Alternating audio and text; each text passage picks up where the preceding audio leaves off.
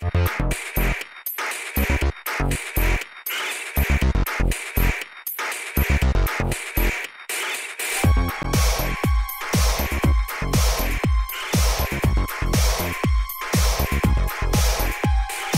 what's up? You're watching GearWire. I'm Owen, and we're at Pitchfork 2011 with Jarvis and Lucas from Woods. Thanks for joining me, guys. All right. Yeah. Nice to see you. So I really enjoyed your set. Great. Thank you. And most of the time I was trying to figure out what you were doing on stage. So why don't you explain what you were hunched over there? I suppose I get that a lot. I actually do. I get that once every show. Yeah. It's two old Sony tape decks and a crossfader mixer and a delay pedal. And my vocals are feeding through the system. So it's very similar to just your kind of traditional DJ setup. My samples are on cassette tapes, and I'm petting the wheel, as it's so to speak. So I'm like petting the wheel, and then there's like various like effects that you can get by hitting the tape deck and smushing the buttons in a way you're not supposed to, and grinding the wheel, and so it's very analog, and I'm beating the crap out of those things. Yeah. I mean, and they're not like modified tape players at all? Or they're just modified insofar as that I've ripped the tops off of them, and there's actually very little internal modification going on. I have some tape decks where the speed control is been modded, where it's like you put a potentiometer in between the power and the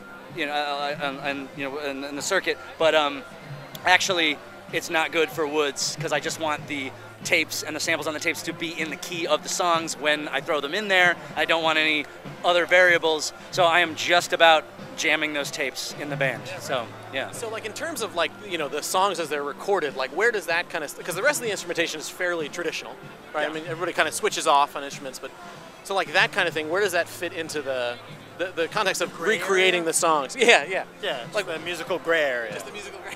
Yeah. And sometimes it can lead, or sometimes it just fills. Yeah. Okay.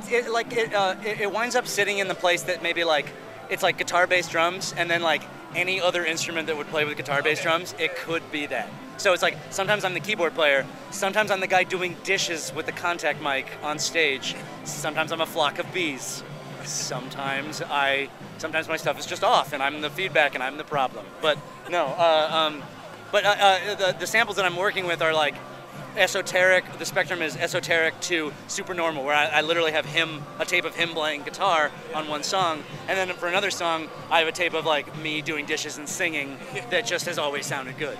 Is any of it from the actual recordings, like from the actual albums? No.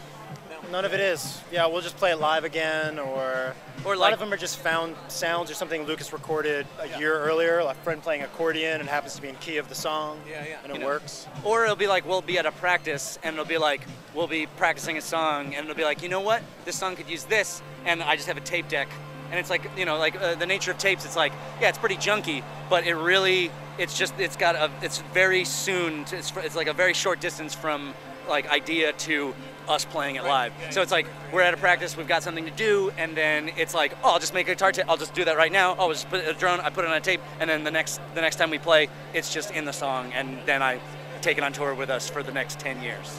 It's like some of these tapes, it's like I've had this tape for like 7 years or something, and it's like I can't believe, I keep looking at it and be like, man. It hasn't worn out yet. And it hasn't worn out. Oh, tapes are great, and the way it's worn some have broken, and I'm like splicing them in a hotel room with a piece of duct tape I've cut out of. I shouldn't be doing that. Actually, I should back up all of that. Oh my God, what am I doing? So there's, on the recordings, there's a lot of sort of, I guess, ambience and atmosphere, and I guess that's one of the ways you're sort of recreating that on stage. Yeah, it's like any weirdness on the albums that you are detecting when you are at home listening to things. Technically, in the grand scheme of things, my job it's the X factor. So. And you like recreating it with vocals too. Are you singing through processes that are on stage, or is that something like ambience added by the sound man, or? Well, we used to actually have fairly esoteric mic setup that we jettisoned recently. Yeah, it was Green Bullet, their harmonica microphones. Oh, the Shure Green Bullet. Sure, yeah. Right. So we used those for a while, but it's just sound men hate you when you show up with them. They hate you, and 1 out of 15 sound guys like, cool, this is gonna sound good, and it's just so. But you know, in reality, so it's cut like, that out. It's like sound guys hate you just because you know you've got this like creative idea and you're trying to push it on them. But you can take a normal vocal mic and just be really on them about dialing in like EQ and reverb setting and kind of get it to where we want it and the reason that we like those mics in the first place. And it ultimately keeps everyone happier and makes it sort of sound like we want it. Have you ever experimented with like vocal processing pedals? Yeah, I mean, that was the setup with reverb and like a spring reverb pedal and delay and those microphones, because the microphones just cut through.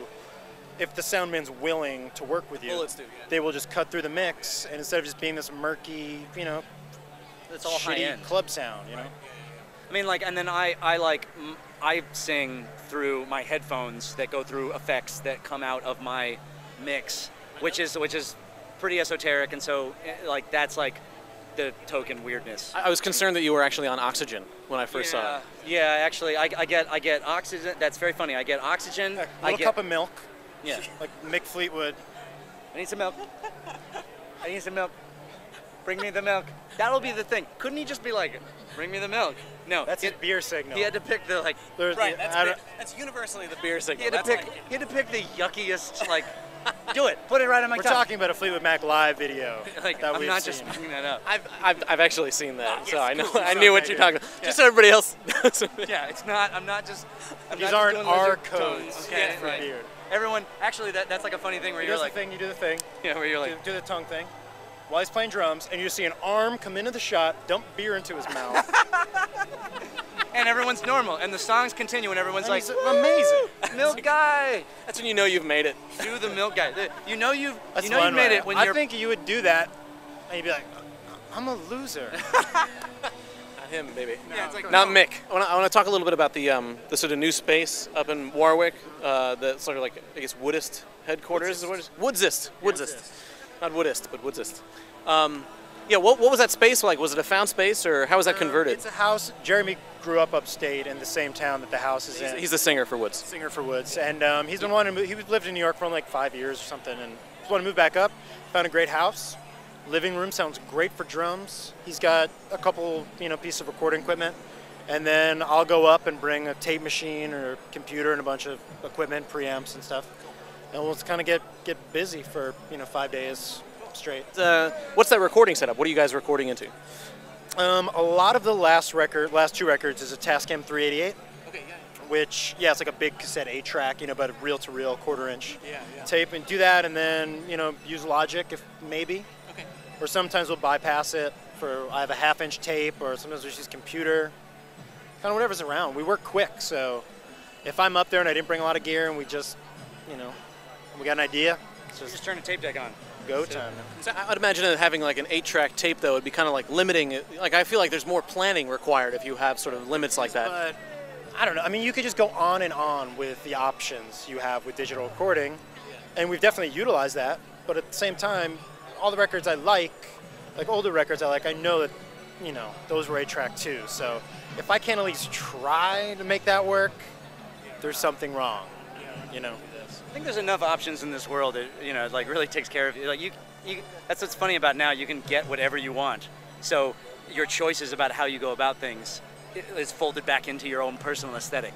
So it's like the value of those like old things is like workful related. Yeah, kind of, right? like a lot of inspiration and a lot of good things come out of having the limitations. So. Cool. Well, thanks very much. Yeah, no problem. Yeah, thanks for the time. Thank you. Thanks, dude.